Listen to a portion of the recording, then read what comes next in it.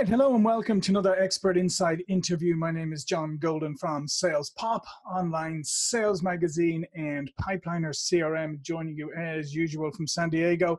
And today I'm joined by Dan Mangena, who is actually a little further south of me here in Cabo, Mexico. How are you doing, Dan? I'm really good. And nice to meet a fellow cross-Atlanticite here on the West Coast. Yeah. So Dan's originally from East London. I'm originally from South Dublin in Ireland, from the UK. So yeah, we're both refugees from cold weather. Basically, yeah. Exactly. What we're going to talk about today is why you don't actually want success and what to do about that. And I think this is a completely fascinating subject because I do often think that people talk a lot about fear of failure. Mm-hmm. But I don't think people talk enough about fear of success. Mm. And that's why I'm fascinated by this subject today. And Dan's on a mission to spearhead an evolutionary spirit and universal consciousness by awakening people to the importance of their own unique role already encoded within them, that's quite an undertaking. But you know what, John? We do it one person at a time. Yeah. You know, I've got no delusions about the fact that I may not see even a tenth of what I want to see accomplished in the world, but I'm going to keep chipping away at it and aim to leave a legacy where perhaps I inspire others to contribute to that mission, and we hit that critical mass and something changes. Yeah, absolutely. All right, so let's talk about why do you think that people don't actually want success? So here's my view on this. When we look at the mind is a terminator. It's a perfect executing machine. We've never failed at anything. If you just think about that, the mind never fails at anything. So we've never failed at anything. So everything that we have is what we wanted to get, but we wanted it unconsciously. So when we're looking at people that say, I want to be successful, but they're not successful, maybe consciously they desire it, but unconsciously they certainly don't, or they will be there by now. Yeah. So, and I think that's an incredibly important point, because what normally happens is when people say they want to be successful and they're not successful, is they start to look outside and they say, well, it's because of this or it's because of that. And to your point, the answer may well lie in the fact that they unconsciously don't want to make the sacrifice or compromises that maybe they got to make in order to be successful. Definitely. And you know, one of the things, and I find this in my own life too, one of the things sometimes we do is we look at the external representation of what follows on from the unconscious desire to fail and then focus on that. So we've got these real things. Yeah, but I do have this situation, or that person did do that, or that person did do that, and that did happen. And we do have COVID, we do have this, blah, blah, blah. But those are external representations of where we're at internally. And when we start to make the change from the inside out, I'm not saying it's going to be easy all the time, but we can at least start to make some headway moving in the right direction. Some people have had a horrible 2020. Some people have had the best year ever. Some people have been challenged and some people have been expanded. And I feel personally, and I could be proven wrong about this at the end of the day, that the difference comes down to who they are internally and where they are in terms of whether they want to be successful or not at an unconscious level. Yeah, no, and I agree with you, and I think that's it. You can people have experienced different things during this period, and I do think that it's very easy to look outside, and we're very good at identifying reasons why things aren't going our way. Yes, especially when someone else is the perpetrator. Well, exactly, and it doesn't matter even how tenuous or tangential that may be. We find a way of saying, no, that's the real reason. That's where it is. Why. Yeah. So how do you start to turn around and start to look internally? Because we live in this world that, to be honest, today, that doesn't encourage any sort of deep self-reflection. It encourages superficiality and moving fast and not really paying attention to anything. But we also have a choice of whether we subscribe to that or not. Yeah. And whether we make that choice or not is going to depend on where we're at. I mean, look, unconsciously, we're running, I think it's like they say, an average of 60,000 words, 60,000 thoughts a day.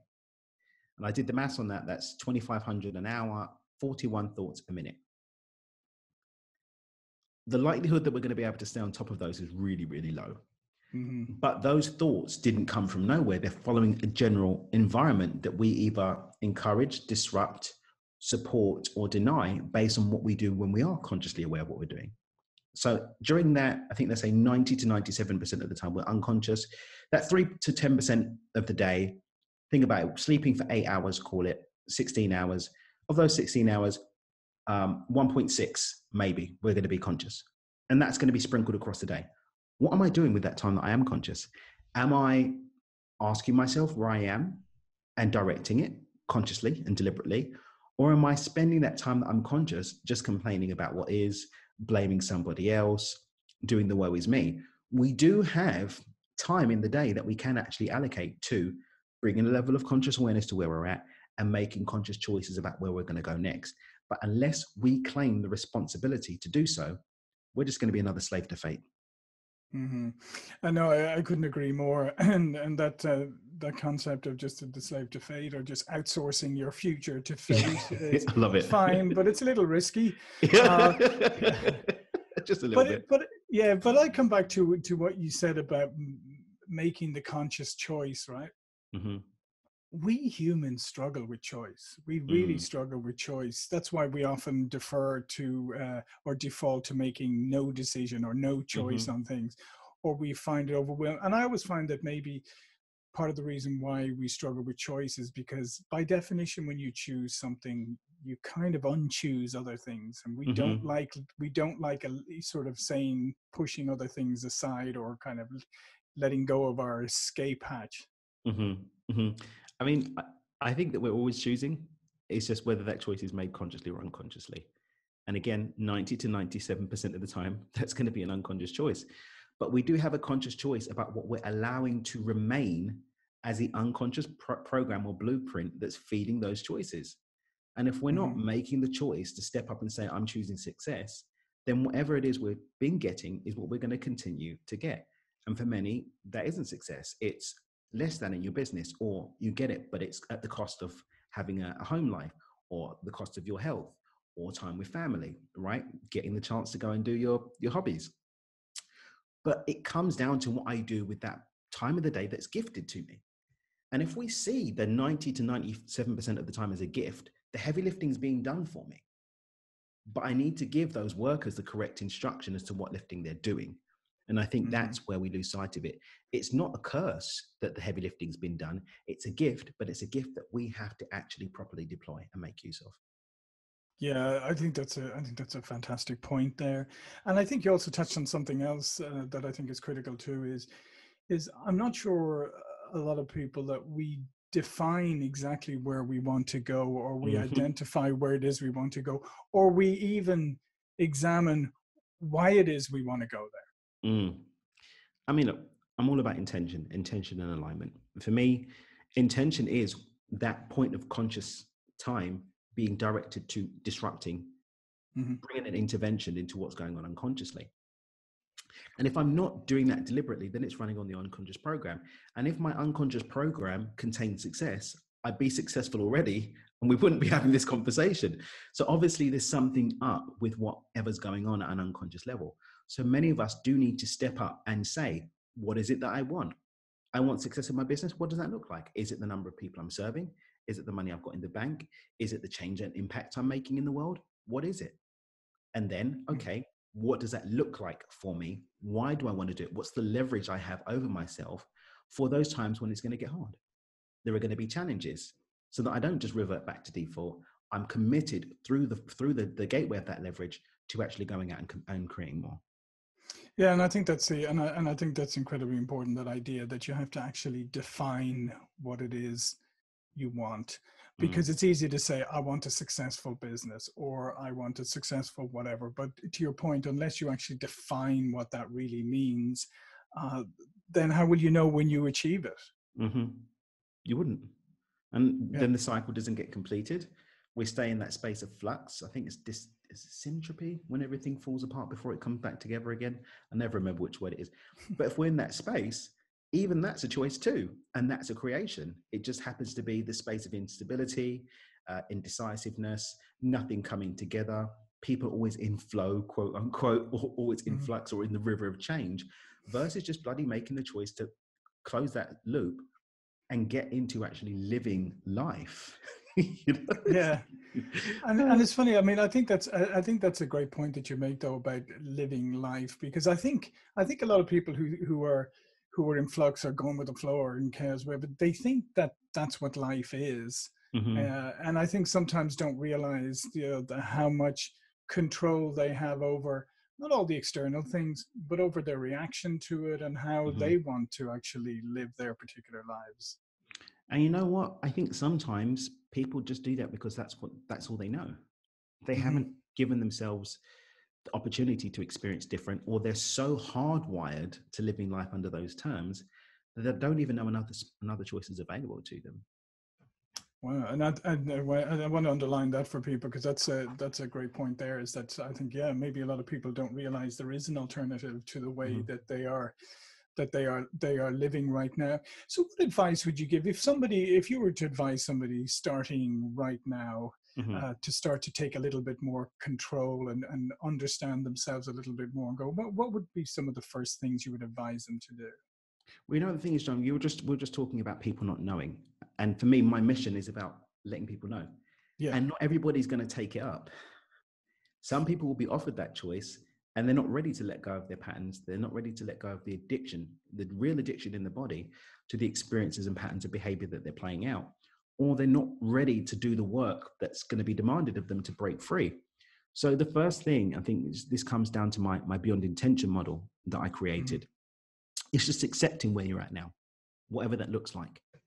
Is it that, do you know what? I recognize that things aren't really working out for me, but I'm not ready to end this relationship. I know that she's no good for me. I know he's no good for me, but I love him or I love her. And Hmm. I want to stay here.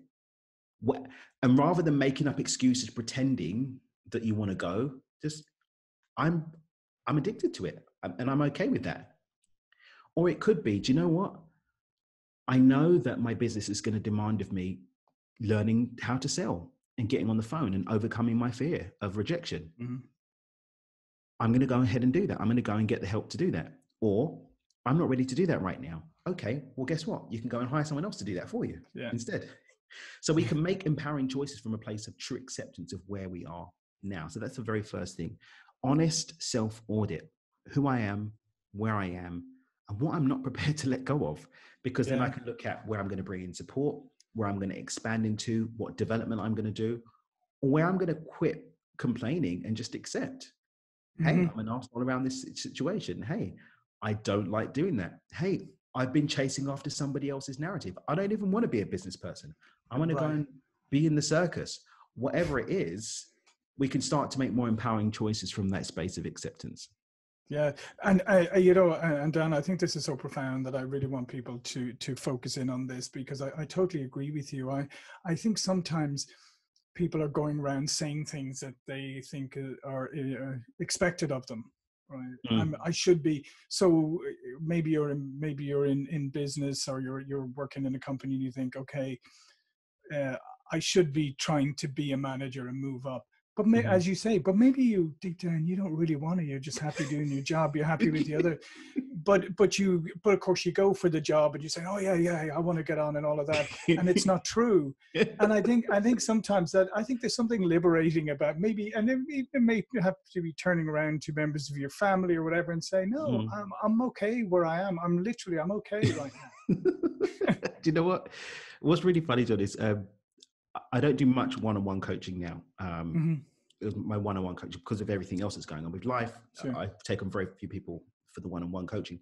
But when I first started with the one-on-one coaching, um, one of the things that happened was that I ended up helping people through midlife crisis. And that's where I found to be a Yeah. really powerful deployment of my beyond intention model. And the reason why is because people were coming to an awareness unconsciously that they weren't living the life that they wanted to live. And that's what Mhm. I truly believe a midlife crisis is. It's Yeah. waking up to the fact that I've been living somebody else's story. And when that's not handled consciously, when it's sort of, we don't know what we're doing, that's when people go off and buy a motorbike, or they Yeah. quit their job and just leave the family or go and have an affair or get an addiction, because they're coping with the fact that, oh my God, I've spent the last 10, 15, 20 years living somebody else's narrative, living somebody else's story, and I don't know what my own is. But when you Yeah. do have the power to just step in, just accept where you are now, then the landscape opens for you to start writing your own story. But we can't do it until we accept who and what we are right now. Mhm. Yeah, I missed out on a midlife crisis because they kept changing, the average lifespan. So I was never quite sure at what point should I have it. When does it come in? Yeah, where does it exactly? No, but I think it's a fantastic point there. I do think that, and I do think that a lot of people that go along, as you say, living somebody else's narrative, or just, as I say, like going along doing what they think is expected of them, rather than finding out what they really want to do. And at the end of the day, if you do some self-reflection and you decide that you're quite happy with where you are and you're quite happy with the status quo, well, that's fantastic, right? At There you least you go. know it. But you got to stop pretending then that you're not. Yeah, and this is the thing. I think so many people, and there's a lot of shame associated with things. Yeah. I mean, even when we look at this whole election thing, so many people are being shamed about who they want to vote for or Yeah. what ideologies they hold. Why not just let people be themselves and be who you are, and everyone makes the choices about what they want from a place of acceptance and truth? Things will be a lot smoother versus all of this stuff. And I'm gonna morally bash you for this, and I'm gonna tell you this, and blah blah blah. And it's nonsensical, and it just takes up all of the energy that we could be using to create the reality that we want for ourselves. Yeah, and I tell you, I mean, I would love that, what you just said. I would love that to be broadcast across, certainly across the country right now here, across this country, but I think across the world in general. Is that I think, unfortunately, and technology and social media has enabled this, but you're correct, is like people invest so much time pontificating and shouting at other people and pointing out, and you, to your point, if even a fraction of that energy was directed internally, the world would probably be a better place. And the other part is, as I say to people all the time, I can't think of an example where shouting at somebody and calling them stupid ever changed their mind about anything. You know what? I'll go a step further. Yeah. I can't think of the reality that you forcing your opinion on someone else is going to change anything. If someone is open to a change and there's a dialogue happening where you're exchanging ideas, but that happens when both people are open to sharing ideas, not one person being in the right and I am the one who is right, I will give you the truth. Mm-hmm. Be Well, human. I think the other thing as well is at the end of the day, it's all about modeling behavior anyway. It's because what you do at the end of the day, if you see somebody and you go, wow, that seems like an interesting person, they seem to have their stuff together, they seem to like, I really like the way they interact, all of that kind of stuff, then you're more likely to want to learn more about them and their ideas and that actually you may adopt some of those, but not if somebody walks up to you and starts going, tell you this is what you need to believe, or atting you on Twitter or whatever it is. Yeah. I've been getting back onto Twitter recently, not to take up too much time, but it's been fascinating watching the way that people bash each other, and it's fascinating. It's insane. And then I'm thinking about this is what you're teaching your kids now.